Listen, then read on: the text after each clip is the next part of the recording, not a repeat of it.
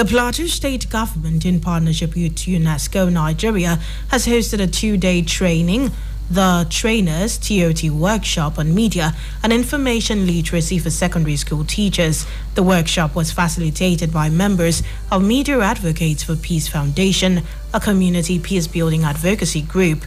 The workshop, attended by participants from 3 senatorial zones, aimed to equip teachers with essential skills to navigate the complex media landscape and promote critical thinking among students.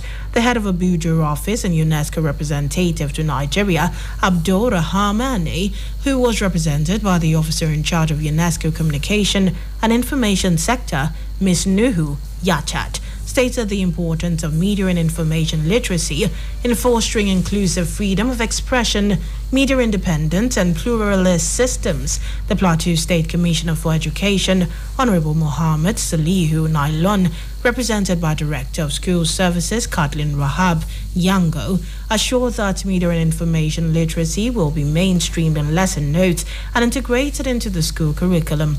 The workshop is part of UNESCO's effort to upskill male education, addressing disinformation, online fake news, and cyberbullying.